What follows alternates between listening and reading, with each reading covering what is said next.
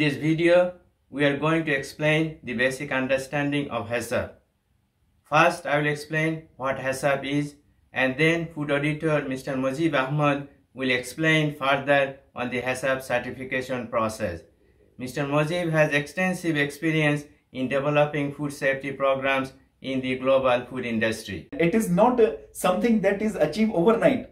It takes considerable planning, management, commitment, and human resource. Hazard analysis and critical control point, that is HACCP, is a scientific, rational, and systematic approach to identify, assess, and control of hazards during food preparation and processing.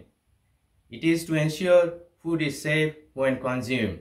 In the first part, scientific means it is based on experimental evidence or existing knowledge on science. Rational means it is based on a logical approach. Systematic means all steps should be in justified order and not in random. In the second part, identification includes all possible hazards. Assessment means to analyze hazards based on their risk and severity, and to identify control points. This will help us to make and prioritize our action plans. Finally, control means the actions to control the hazards. Without this step, nothing would happen. The HACCP system provides a preventive and proactive approach, thus cost-effective to ensure food safety. Proactive means we are active before a potential hazard occurs. So, what is HACCP certification? HACCP certification is an approval that recognizes that a food business has developed, documented, and implemented system and procedure in accordance with the HACCP. HACCP stands for what? Hazard Analysis Critical Control Point, and is an internationally recognized tool to help in identifying and controlling hazards that may occur within the food business and ensure food safety program are in place. What is hazard? There's a 4 type of hazard: physical, chemical, microbiological, and allergen. Now we are going to talking about benefits of HACCP certification. There are many benefits of implementing HACCP certification in your food business.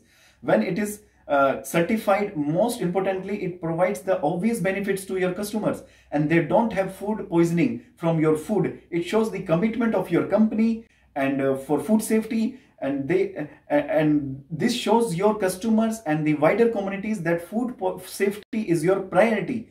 Your hazards control system are in place. You can also comply with the regulatory authorities to run your food business. So we are going to talking about HACCP certification process now.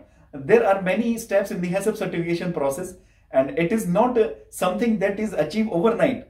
It takes considerable planning, management, commitment, and human resource that have been educated in the process of HACCP.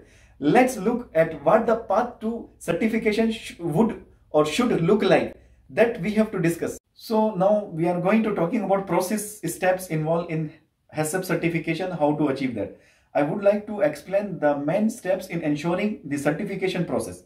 These are: understanding the requirements of HACCP, develop a HACCP plan, complete a gap analysis audit, choose a third-party certification body, and undergo the HACCP audit. So these are the steps involved in the HACCP certification process. I would like to thank you for watching this video until the end.